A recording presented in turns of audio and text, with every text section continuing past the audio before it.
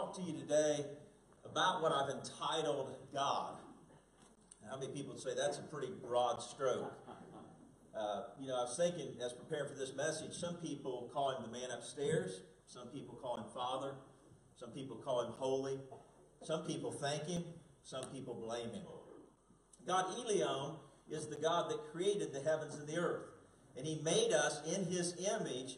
And I read something the other day, and Michelle has it for me back here, that prompted me to this message. And it was by Tozer. I was reading in a book, and it says this: what comes to your mind when you think about God is the most important thing about you. You got to think about this, because it affects everything else in your life. So who you say God is affects everything in your life. If God is the creator of heaven and earth, and God is the central power of all things, and God is above all things and in all things, and through us he works by his grace, then who I say God is determines the outcome of my life, especially in peace and joy. And so if I'm living in fear, or I'm lacking joy, or I'm lacking peace, then a lot of times it is my view and my standpoint on who I might say God is. Now, Sam Rodriguez said this, and this was very interesting to me. Your human perception is not God's reality. Your human perception, well, I think God is this, and I think that God would do this, and I think God becomes this. All of us have a human perception, but the human perception doesn't create the ultimate reality of who God truly is, and who we perceive him to be is not necessarily who he is. And so I want to talk to you this morning about three things. I want to talk to you first of all about the existence of God. Because if we're going to talk about God and who he is and what he means to us and what his role is in our life, what his role is in the universe, the first thing we've got to do is determine that he exists. And so I would stand with the microphone today and tell you that God exists because I believe that the Word of God is the absolute truth of God, which establishes the person of God. You got to think about that.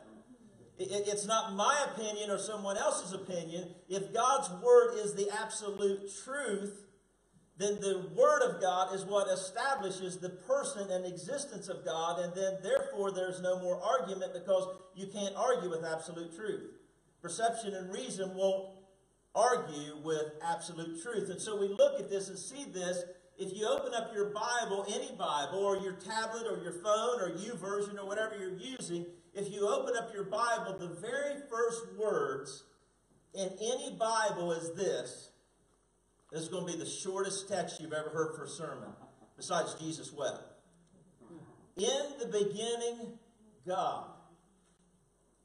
In the beginning, God. So in the beginning, God created the heavens and the earth. And how many people have ever had a kid or someone or a friend or maybe even a smart aleck say, well, if God always was, then who created God? Well, I've got something for you here, and I want you to see this and get this. The Scripture introduces and assumes the existence of God, and nowhere in Scripture does it try to disprove it. So here's what I want you to get and see is this. If there is a God and he does exist, then his Word establishes and assumes that he does exist and starts the Word of God that we would say is the absolute truth of God. In a court of law, I don't know what happens now, because the results I see, I'm not sure what happens and who's honest and who's not honest. But in the court of law, do they not usually, even if the president's sworn in or someone, they hold their hand on the Bible? Why do they hold their hand on the Bible? I swear to tell the truth, the absolute truth. Their statement and testimony that they will tell the absolute truth is founded upon the absolute truth. So if the Word of God is the absolute truth, then the Word of God establishes that the person of God exists, and we see this because the Word of God opens by telling us, in the beginning, God. So God was in the beginning, and nowhere in the Word, which is absolute truth, does it try to prove or try to disprove that there is a God. But how many people know over and over and over it proves there is a God? Now here's what proves that there is a God to me is salvation and love and joy and peace. Kelly talked a moment ago. I don't believe that God just saves us from something, but God also saves us for something. And one of the things that I've seen in culture lately is people who are saved from something. That's kind of where their experience stops, and they don't really believe that God has saved them for something, which means to be salt and light and to be an example and to take territory, to be His hands and feet extended. And then I see on this side people that are saved for something. It's all good. They do things. Their hands and feet extended. They've not really been saved or redeemed from something in the sense of living in the righteousness and fullness of God. So you say, what are you saying? Rob, I'm saying this, that when I was 11 years old and my mom and dad accepted Christ into their life, to me that proved that there was a God. Because God is love and God is the changer of humankind and human hearts, and He created us and made us in His own image. Now here's what I say, and this is my little scripture verse here, Ephesians 4:6. There is one God and one Father of all, who is above all and through all and in all. One translation is Southern because it says in you all. Now here's a little statement that I've said for years, and I want you to get this. Nothing could exist without the existence of God. So it's kind of like the chicken and egg, and people want to know, well, how did God exist if there was nothing else? Nothing could exist before God. So God was the beginning of all things, and in Him was the beginning of all things, because nothing could exist without God before God was. And so once God existed, then everything else began and was created in Him. He is before all things, and in Him all things exist. So there's the existence of God. Now, the second thing that I want to talk about, and this is so important, because if God does exist, then who is this God, and what is this God all about? There's a favorite scripture of mine that says this: God is love. God is love. It's His loving kindness that draws us to repentance. So here is God. He is God, but He's gracious. He is righteous, but He is just. He is holy, but He is love. Now, this to me, this next slide, is the essence of God's heart. How many people would say God is holy?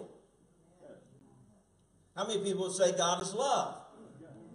This is the essence of God and God's heart. And I want you to get this and see this.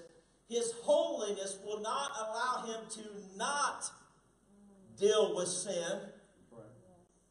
Don't get anything else, get this. God doesn't just wink at sin. God doesn't just wink at unrighteousness. God doesn't just wink at disobedience. His grace and mercy and righteousness covers us because He's a just God, and He sent Jesus, and that's the essence of God. Look at this. His holiness won't allow Him to not deal with sin, but His love sent Jesus to die so that you wouldn't have to die. Whew. So God does exist. He was the beginning of all things, and He is the beginning of all things. But the essence of God is this, that He's 100% holy, but then He's 100% loving. So God is holy and God is loving. So in His holiness, He could not deal with sin. So He dealt with sin. How did He deal with sin? He sent Jesus to die for you and me so that we wouldn't have to die in our sin and our trespasses. I want to be totally transparent. There are times where I feel unlovable. There are times where I feel like, God, where are you? You're a million miles away. And when I feel those feelings coming on, I remind myself of the crucifixion of Jesus Christ. Because if you don't feel like you're important to God, you don't feel like God exists, you don't feel like God loves you, think about what Jesus paid on the cross by being beaten and forsaken and shedding His blood, and Christ, God turning His back on Him and Him becoming the sin for all mankind, Him drinking of the cup and Him tasting of death that was life. That proves the redemptive power of God. God is 100% holy. He cannot not deal with sin, but He's 100% love. So He sent Jesus to die and take on sin, our sin, so that we might have life and have it more abundantly. Blessed be the name of the Lord God. That is the essence of God. But God, how many people know when we were still far away from God? in our sins and trespasses, but God still loved us with such great love. Would someone just say amen? God loved us with such great love. He is so rich in compassion and in mercy. This is the essence of who God is. Even when we were dead and doomed in our many sins, He united us into the very life of Christ and saved us by His wonderful grace. For God so loved the world that He gave His only begotten Son, that whosoever believeth in Him should not perish, but have everlasting life. For God didn't send His Son into the world to condemn us, but that through Him we might be saved. I went to a camp meeting about 8 years ago, and I heard a worship leader who was very instrumental in my life, Lyndall Cooley, who led worship for the Brownsville Revival, and his pastor is still John Kilpatrick, and Lyndall started a church in Nashville, but he was preaching at some friends of mine in Cincinnati's church, and Lyndall preached a message, and he said something in that I never heard in this way that really stuck with me. He said this, he said, God so loved the world that He sent Jesus. Y'all looking at me, yeah, well, that's what it says, I know. But he said it in a way that I never thought about, and it struck a chord with me because I grew up believing that it was like God was kind of this displeased, angry God who was kind of sitting on His throne with a ruler, and any little thing that Robbie did was like,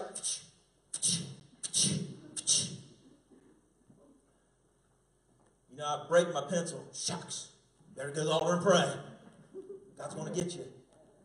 And I think sometimes we have this picture of God's on His throne and He's holy and He can't be pleased and He's out to get us. And we get this picture of God. And I had that picture of God as a kid, but I don't have that picture of God anymore because it was God's love for you and God's love for me that sent Jesus to the cross to die for me so that I wouldn't have to die, so that I wouldn't have to die in my sins and my trespasses. And that redemptive grace runs from Genesis to Revelation through the whole book. It's not an Old Testament, New Testament thing. God's grace is from Genesis to Revelation. And as the songwriter says, how many people know this grace has saved me, and that same grace will lead me home? Hallelujah. The eternal attributes of God are really something that is important, and these are not big words, but omniscient, omnipotent, and omnipresent. And these are things that really define who God is. So we have the existence of God, we have the essence of God and His holiness and His love, and now we have the eternal attributes of God. So if these are the attributes of God and they're eternal, then it means that they don't change according to circumstance, situations, or feelings, because they're established upon the truth of God. Let's look at the first one here. If God is omniscient, then it means this, that He knows everything and He sees everything. You may not know this today, but that is good news. How many people ever met someone you said, well, you just think you know everything? Huh? Anybody ever said that to you? I've got news for you. There's only one who knows everything and sees everything. And why should that be so important today? Why should you be smiling today in a sermon and a message that is kind of stretching you because it's a little deeper and it's a little wider and it's a little broader and it has to make you think? But why should that encourage you? Because I'm going to take eternal deep truths and bring it down right to where you are. God is your vindicator. God is your peace. God is your strength. And there are things that you say that people misunderstand. There are things that you do that you feel like no one sees or notices. If this is true, that God is omniscient, then it means that He sees everything that you do and nothing goes in vain. It means that He knows the very hairs of your head and that He knows your heart and He knows your motive and He knows why you said it. He is your God and He loves you. He's for you. He's not against you. He knows everything and He sees everything. Here's what the Scripture says, and this is one, and of course David was a man after God's own heart, and he said this, Lord, you know everything there is to know about me. Is that astounding? How many people, that's kind of scary too. You ever, a couple weeks ago I talked about if we put a little bubble above your head, what would it be saying right now? if we put up a video of your past week and how you handled things and did things on the announcements today, how many people know? But yet God sees everything and knows everything, and He's 100% holy, but yet He's 100% love, and we've established that He already exists, and He exists to have a relationship with me and you, and then these are the eternal attributes of God, that He sees everything and knows. Is it astounding that God knows everything about you, yet He still loves you? That's astounding. So David's saying this, you perceive every movement of my heart and soul, and you understand my every thought before it enters my mind. You are so intimately aware of me, Lord. You read my heart like an open book, and you know all the words I'm about to speak before I even start a sentence. You know every step I will take before my journey even begins. Michelle, just keep that right there.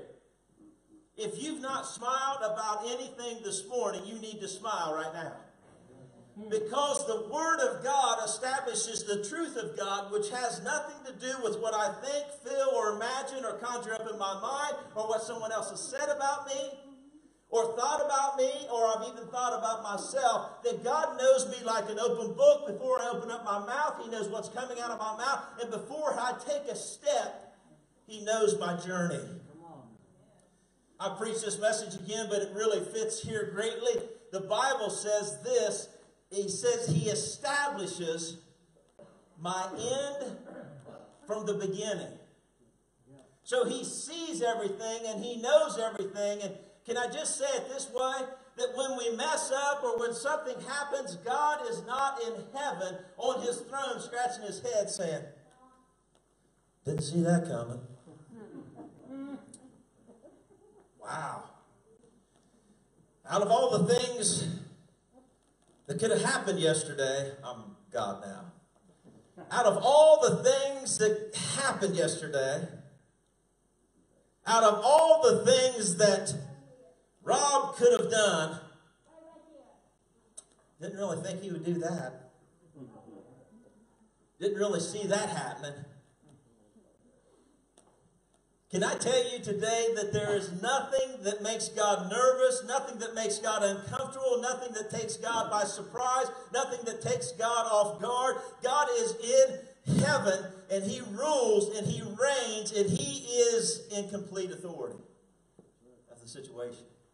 So if you're on a journey today, He sees your steps before you even take your steps, and that should encourage you. Now let's look at another thing here. He's omnipotent, which means He's all power, having unlimited power. You got to get this and see this today. Here's the thing, though. You know the power that God has in your life is the power you have to believe. You know God has one displeasure. You know what it is? It's to be displeased. You know what being displeased is? It's being not believed. God's displeasure is this, you not believing Him. It says, without faith, that's right. That's what the Word of God says. That's right. It's impossible. Think about it. So God's greatest displeasure is when I don't believe Him. So if you don't get anything else today, get this, that God is omnipotent, and His Word establishes that He is omnipotent numerous times. So therefore, He is capable of doing anything. But when the Scripture says this, and Jesus Himself says it, with men things are impossible, but with God nothing is impossible. I've got the Scripture right behind this. Go ahead and flip it up there, Michelle, so they can see it. I'm not lying. For nothing is impossible with God. But here's what Jesus said in Matthew. He said this, with men there are some things that are impossible, but with God there is nothing impossible to them that believe. To them that believe. So what I've got to do is say, God, there's nothing you can't do. Your arm's not short, your hands are not heavy, your heart's not hardened, you're not blind, you hear, you see everything perfectly, you know everything perfectly. Therefore, I believe and confess that you are capable and able of doing anything because you are God and you are omnipotent. Hallelujah. Let's look at another one. Omnipresent. I love this. Here's the definition. Constantly encountered everywhere at the same time. Michelle, just keep that up there for a minute. How many moms or grandmoms do we have in here today? How many have ever said this with kids or grandkids? I can't be everywhere at the same time.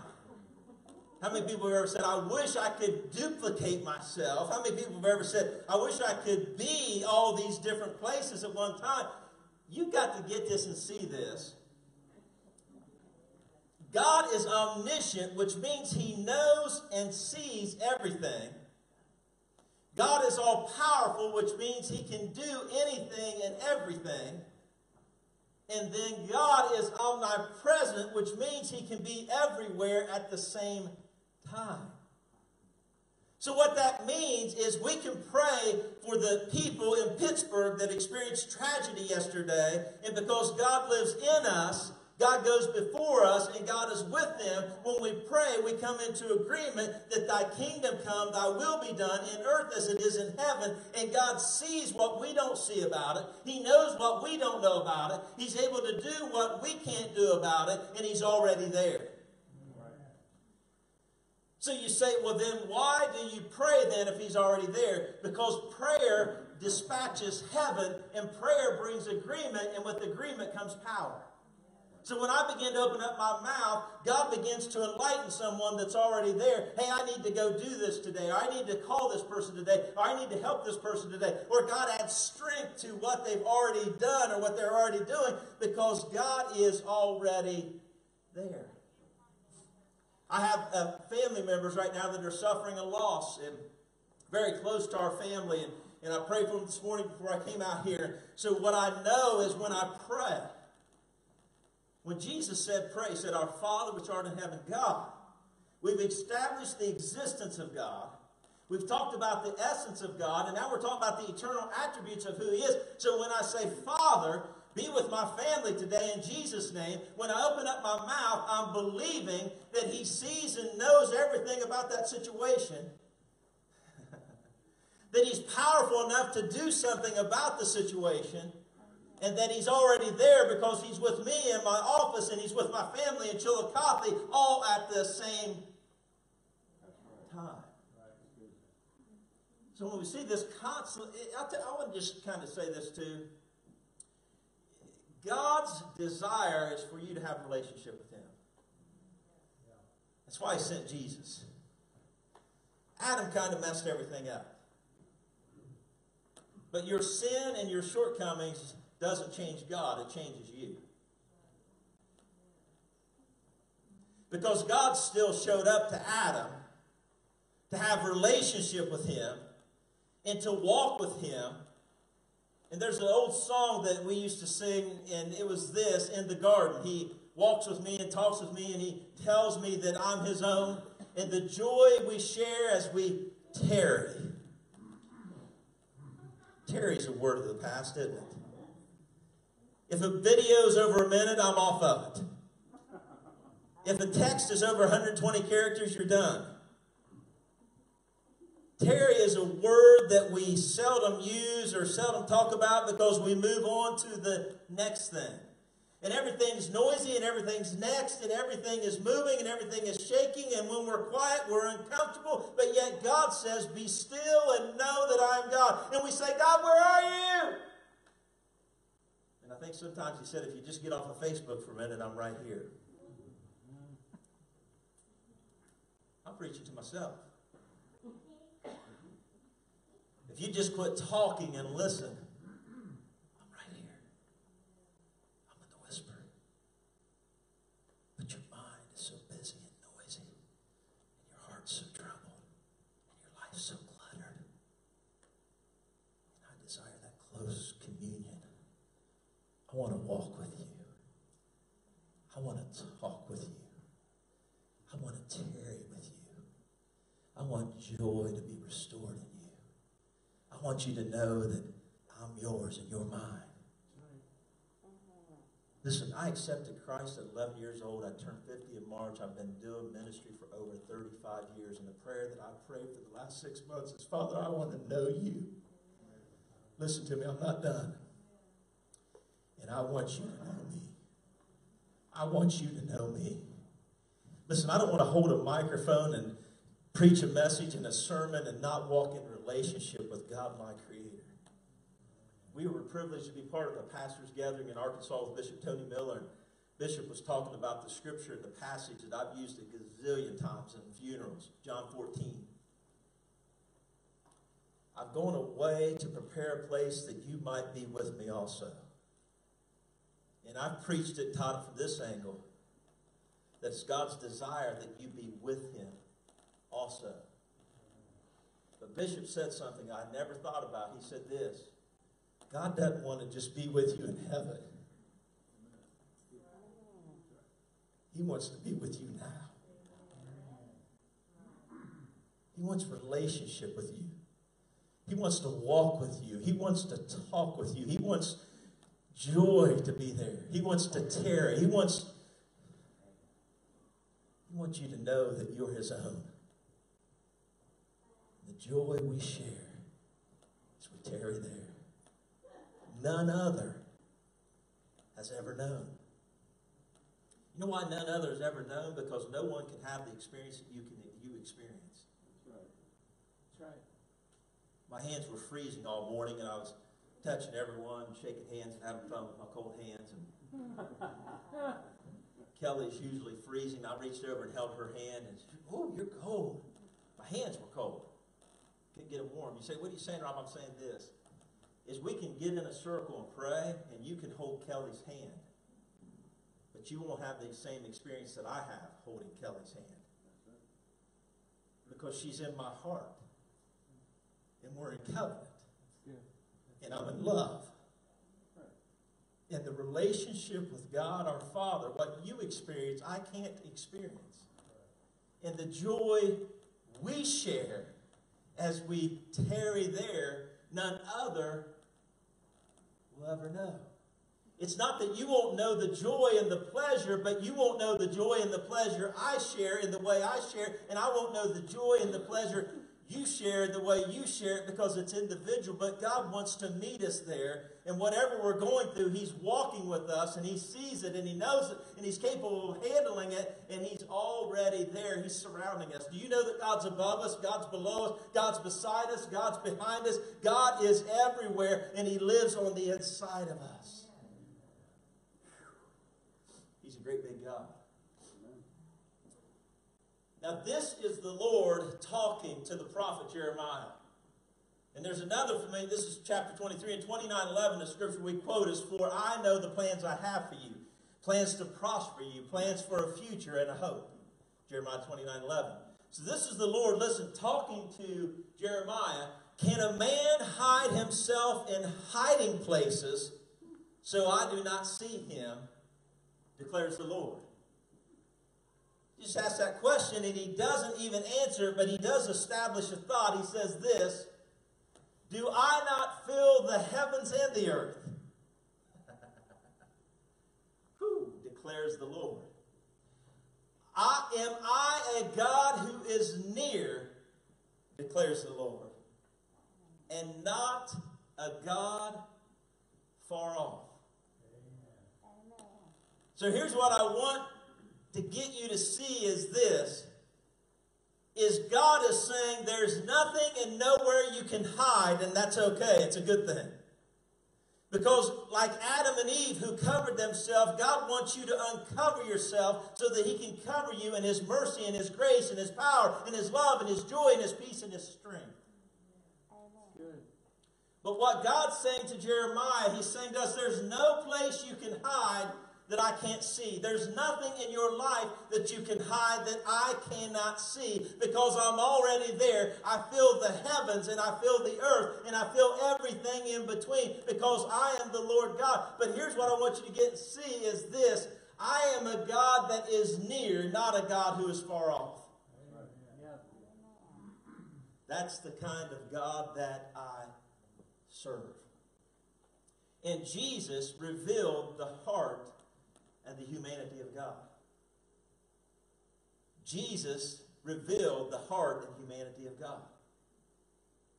when he had taught and fed multitudes, and he sat down to rest a while, kids just rushed him like he was a piece of playground equipment, and his disciples were like, get back, get back, get back, get off, Jesus, get off this road. And Jesus said, just let the little kids come up here and climb on my lap. Now, most people believe that Jesus existed.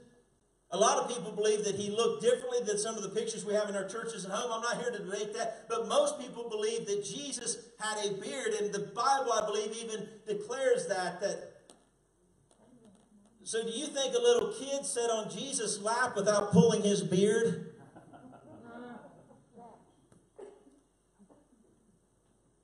You think a little kid sat on... I'm going to bring this thing right down to where we are.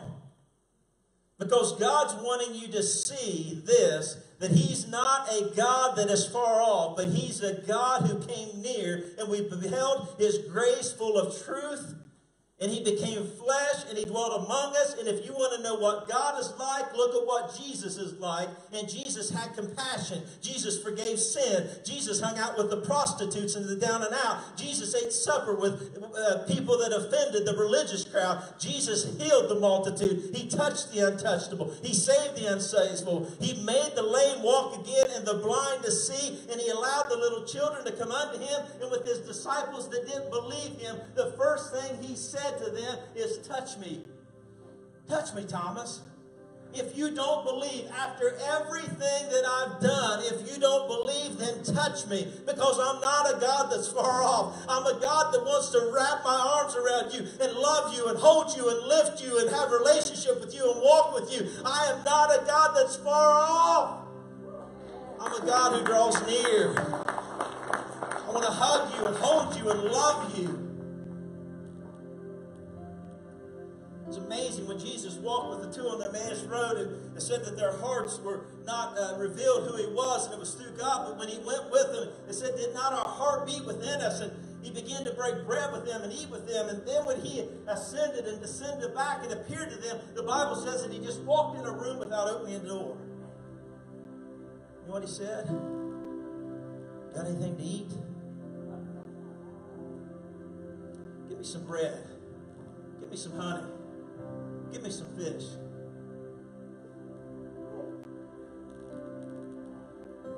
I believe that Jesus ate fish and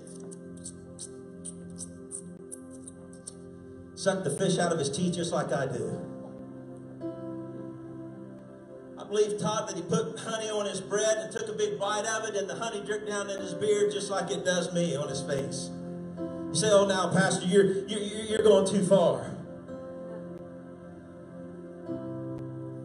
When we think of a king or a president or a judge, we think of someone who sits on a throne, who's untouchable. When we see how the royal court works, they wave from a balcony, they wave from a bubble car, and peasants and people gather and watch and wave back. But God said, I'm not that kind of God. Because the people wanted Jesus to set up a throne and rule and overtake the Roman Empire. But he said, I'm not that kind of God. I didn't come to sit on a throne and be pampered. I came to give my life so that you might have life. I came so you might have a relationship with God the Father and live with me eternally. I'm not going to sit on a throne and be pampered. I'm going to get down and wash the dirt off of your feet. I'm going to spread my arms out on a cross and be beaten and forsaken and die for you. I'm that kind of God.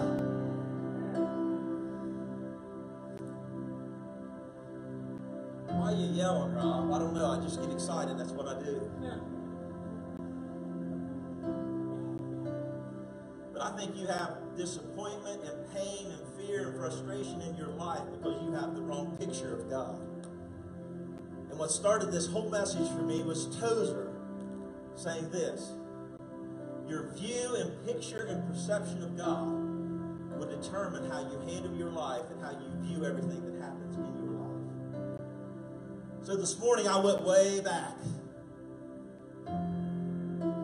But hopefully I did it in a way that only I can do it, because this is really a deeper message than me. I'm not a hermeneutical, philosophical, doctrinal teacher. But we establish, I'm going to get to the other slide, Michelle, thank you. Let Michelle do a wonderful job this morning. Give her a little. Thank you.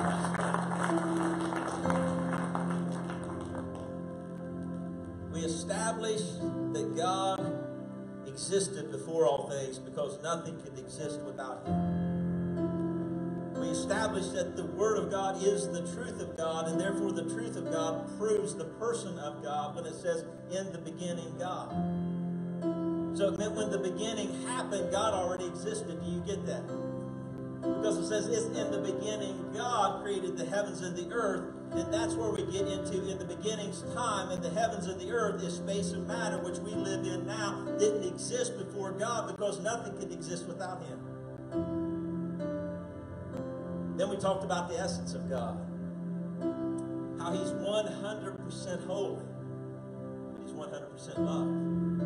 He couldn't not deal with sin, but He chose to deal with it through love and not anger and wrath. He chose to deal with it through mercy and grace and through the redemption of His Son Jesus, so that you wouldn't have to be punished and die, but could have eternal life by faith through grace in Him. And then we talked about the eternal attributes of God, which is omniscient God. He sees and knows everything. So He's our vindicator and justificator. What does Samuel say? He says, man looks at the outward appearance, but God looks at the... I can look you in the eye and look at your heart and still not know exactly what you're thinking and everything you're thinking, but God already knows and sees. And then we dealt with the omnipotent, which means God is capable of anything. With God, nothing is impossible. And then this last thing. Aren't you thankful for a God who is omnipresent? He's everywhere at the same time. He can do anything.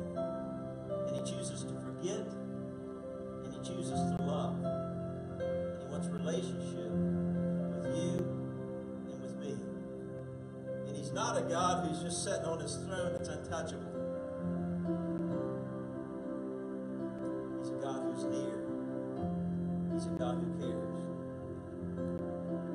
What does this mean? It means this. And I really pray you take courage in this and don't just read these words. It means God knows what you don't know. It means God sees what you can't see. It means God can do what you can't do. And it means God can be where you can't be. Oh, do you believe? Yes, I believe. I just wish I could be with my daughter. I understand that. But because you believe and God lives on the inside of you, you can be with your daughter because God is already there. You see what I'm saying? We serve that kind of God. Now, in 1 Corinthians, it's the chapter of love, and it tells us that God is love, and it says that love is patient, love is kind, love is jealous, and I kind of took my liberty and I rewrote this from the Passion Translation, and I want to read it to you. Because we looked at this broad stroke called God today. And here's my final conclusion. God is large and incredibly patient. God is gentle and consistently kind. God is not arrogant. God does not deal with humanity with shame and disrespect. God is not easily irritated or quick to be offended. God joyfully celebrates honesty and finds no delight in what is wrong. God is a safe place for shelter, for He never stops believing the best for you. God never fails and is never defeated, for He never gives up. God is faithful. God never stops loving. I wanted to talk to you today about God. I want to tell you, He's my God. And He came in the person of Jesus Christ. And Jesus came to life and is seated at the right hand of God the Father. And He poured out His precious Holy Spirit to enable and to empower, to gift, to establish. By grace through faith, He's that kind of God. When I think about all the biblical statements that establish God, there's so many. But two that always come to mind is in the book of Daniel, where Shadrach, Meshach, and Abednego went through the fire, and where Daniel was thrown in the lion's den. And when Daniel slept a better night in the lion's den than he would have at the Holiday Inn Express with the football team on the third floor. He came out of that lion's den. Nebuchadnezzar said this: "We will now serve the God of Daniel." Why? Tozer knew why. Because who you say God is affects every area of your life. Daniel knew who God was. That's why when they made a decree and said you can't pray, Daniel still knelt, because he said, "I'd rather trust God than trust you." And when he knew who God was, it established his path. And even when it got a little hairy, no pun intended, in the lion's den, he still came out alive. And then the decree went out, "We will now serve the God of Daniel." Why? Because Daniel had established who his God is. See, I can stand here today and there are questions you can ask me after this service that I cannot answer. There are scriptures that you can ask me a question about that I might not be able to answer. But I can stand here with a microphone and tell you today about my God. He exists, and nothing exists without Him. He is love, and He is holy. He is all-powerful, He is all-knowing, and He is ever-present. That's my God. And I've been serving Him and walking with Him and learning to know Him and learning to hear His voice and His heart for many years now. Then there's one other story in the book of Daniel. It's the book of Shadrach, the story of Shadrach, Meshach, and Abednego, who's thrown in the fire. And they said this: "We would rather be thrown in a fiery furnace and you heat it up way hotter than it should be heated up than to bow to your God, little g, because I know who my God is. And my God is well able to deliver me, but if not." Say, "Rob, what are you saying?" I'm saying this: before they ever fired up the furnace, before they ever threw more coal or wood in and made it hotter than it should have been, before they ever opened up the furnace door, Shadrach, Meshach, and Abednego had determined in their heart who their God was. Therefore, it affected every area of their life, and they didn't cower to another God, and they didn't walk in fear. They said, if God is not going to get us through this furnace, then He's able to deliver us out of this furnace. And when they turned around and looked, and the people looked in the fire, they said this: "There's a fourth man walking in the fire." And Shadrach, Meshach, and Abednego just started high-stepping and said, yeah, there is. And that's my God, who is eternal and has always existed, who is loving and holy, who is everywhere, all-powerful, and knows everything. That is my God. That's who I am. And the reason I'm able to do what I do and say what I say and feel what I feel and think what I think and believe what I believe is because I've established in my heart who my God is. Because as Tozer said, who you say God is determines how you think, live, behave, and respond. what happens around you. How could you, I'm just using two examples, but how could you say, throw me in a lion's den? How could you say, throw me in a fire? You would have to know who your God is. Do you know how they refer to the fourth man walking in the fire? As Shadrach, Meshach, and Abednego's God. What kind of God do you serve? Who do you say God is? Is he Santa Claus? You just write out a list and he just checks off the list. If you've not been naughty, he gives you what you want. Is he the man upstairs? Is he convenient? Is he someone that you praise and worship, or is he someone that you blame? Who you say God is determines how you live your life, because God is the central foundation and the beginning of all things. He is in everything. He establishes everything. I want to tell you today, God is a God who loves. God is a God who redeems. God is a God who restores. Sometimes we want God to deliver us out of something, and God wants us to walk through something to grow our faith.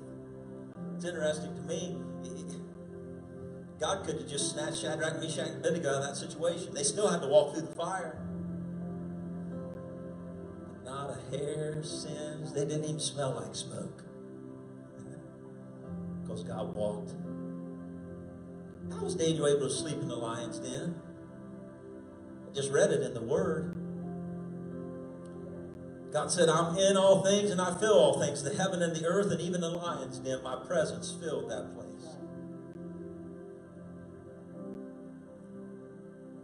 Many people believe different things about the lions. They were fed this, that, and the other. God shut their mouths and all this. You know what I believe? I believe that peace put them to sleep.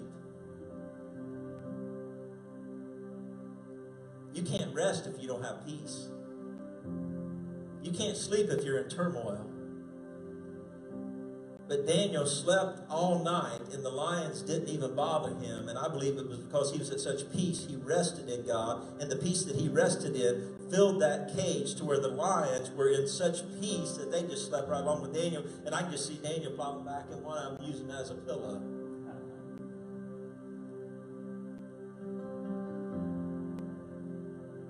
See, who you believe God is determines the peace you have and the joy that you have and what you experience and encounter in your life, and even the rest that you get tonight when you pillow your head.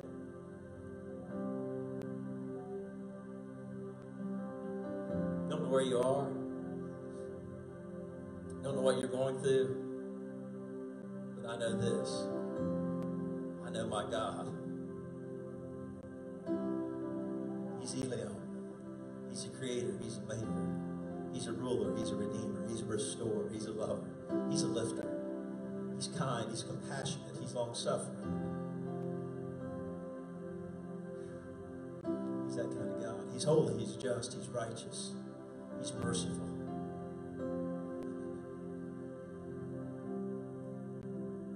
Religion's painted the wrong picture of God. People have painted the wrong picture of God. The enemy has painted the wrong picture of God. Who you say God is establishes everything for how you live your life, how you move and breathe and have your being. Everybody just bow your heads for a moment. Stand with me. Holy Spirit, just lead this moment. Just lead this moment right now. By your grace, through your mercy. By your grace, through your mercy.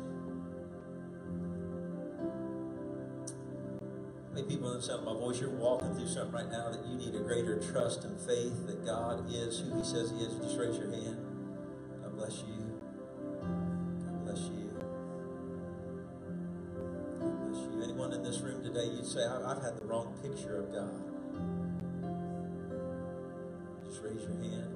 You need to get a different picture. God bless you. God bless you.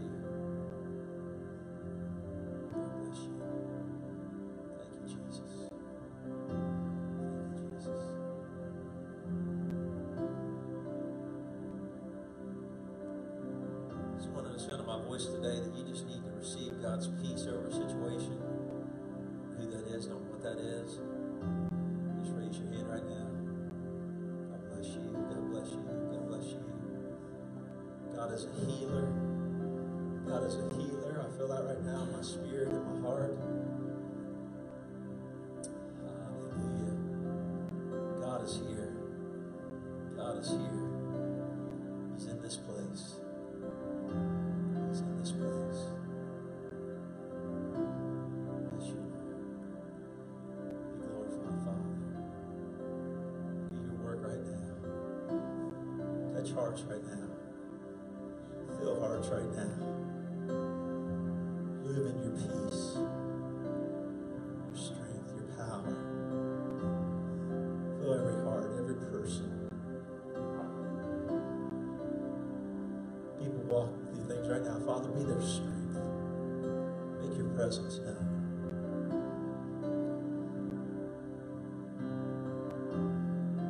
People need a deeper revelation of you right now. Father, reveal that. Reveal your love.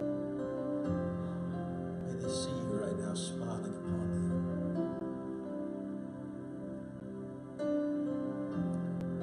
God, give grace right now. Give peace right now. Give strength.